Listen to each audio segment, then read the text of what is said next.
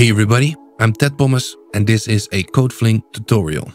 In this tutorial I want to show you how to add the caves that are in the game inside of your own maps and also how to create your own custom caves or areas under the terrain.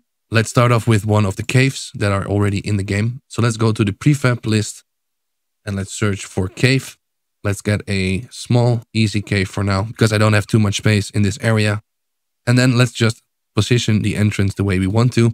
So in this case, I would like it away from the main road. Let's move it a little bit over and snap it to the terrain. Then let's apply the height mask and let's see if it totally messes everything up, which doesn't seem to be the case, which is always nice. Then let's apply the alpha, which will remove the terrain inside of the hole.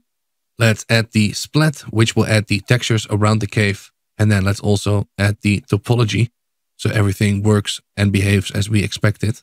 What about if you would want to add your own area under the terrain? Let's find an area in the mountains. This looks good. Let's delete this rock and let's add some sort of door, or I usually use the gate without the doors. And we're going to position that inside of the terrain. And I'm going to make it a little bit bigger, pressing Ctrl R to get the scale tool. Make it wider, make it slightly taller as well. Move it into the terrain and even more into the terrain. Let's see how wide this beam is. And let's move the middle beam into the terrain. And now what we can do is go into the terrain tool, take the flatten tool, and it says here, hold Ctrl and right click to sample the target height. So I'm going to make the size a little bit smaller so it's not totally blocking my view, which apparently it still is. So I'm holding right click and trying to click here. I did it twice at this height. And now I can make the rest of the floor all the same height. And this hopefully will give me a pretty straight area for me to remove the terrain. Yeah, let's do one more. So this is good. And then I want to go into the terrain painter, go into the alpha, which is basically saying transparency, take the smallest brush size and remove the terrain inside of the door. Now I definitely want to check up here, and it seems like we got pretty lucky. It didn't remove the terrain up here. If that is the case, you want to go search for some sort of rock or something and just block it so people cannot look or go inside of the terrain. Sometimes even the smallest size of this, you can see it already goes above the area we need. It just doesn't go far enough to also do this, which is kind of what I mean. So if you have a part above here, block it off with a rock or some sort of prefab and make sure that it doesn't break your map. And now we also want to add something on the floor. So probably use some sort of slab. Just make it a little bit bigger. If you don't like the stretched texture look, don't make it this big and use multiple. But that will also up the prefab count, which might add more lag. And now we basically have our entrance. You can make this as big as we want, but you got to keep in mind that you basically have to enclose everything because as you can see, the terrain is not meant to be seen from the bottom, so you can see straight through it, and this really breaks the immersion and also breaks the game, because if someone would walk up here, you would be able to see them, and that is a massive advantage. So you have to go around with, once again, rocks or any prefabs. You can, of course, use anything you want. I usually use rocks. So let's make them bigger. Move it over. There you go. That's way better. Make it taller.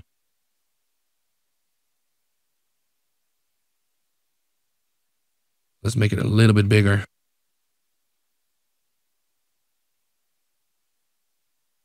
Move this, rotate this slightly.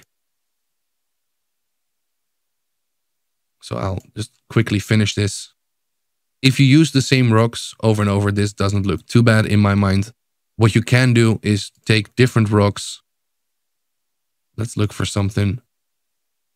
And just put them in between to kind of break the pattern. If you do that enough, in ways that make sense, you're still breaking the pattern and you can still really quickly generate your own caves. So let's get this one and let's duplicate it, move it over, make it massive. Let's make it flat, rotate it.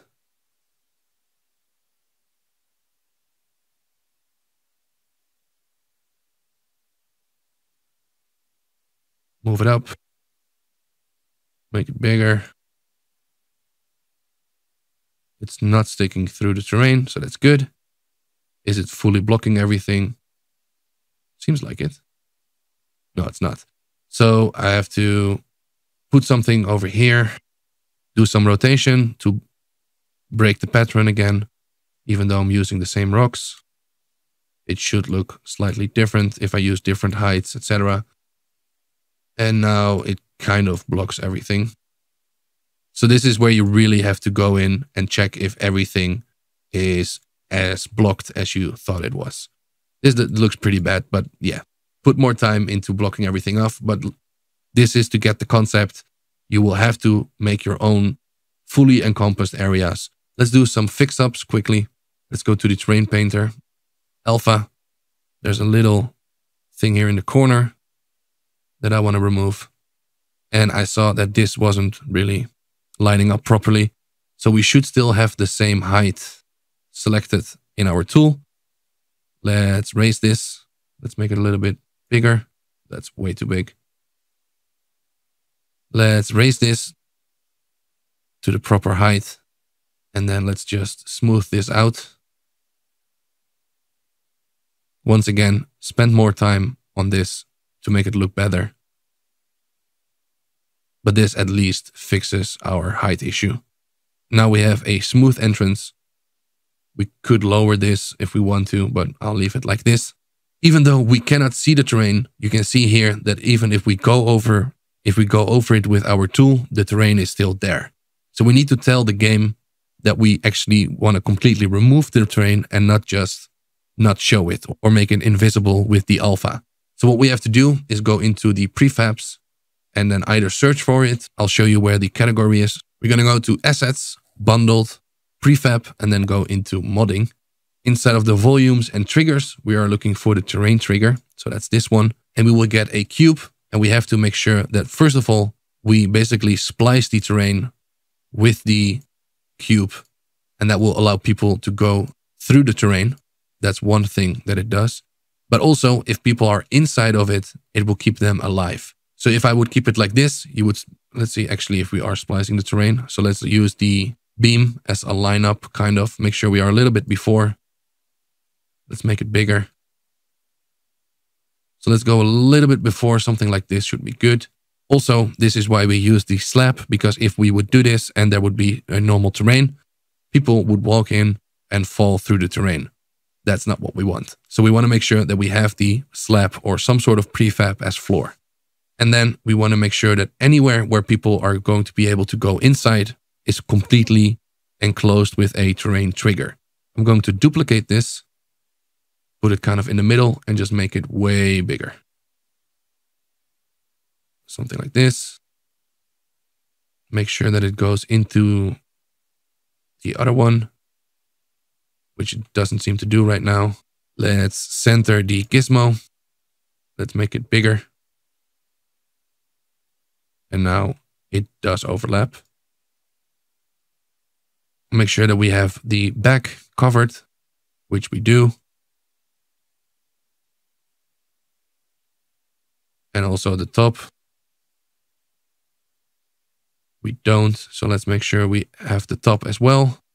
And make sure we don't clip through the terrain and have people fall through this, because that is also pretty game breaking.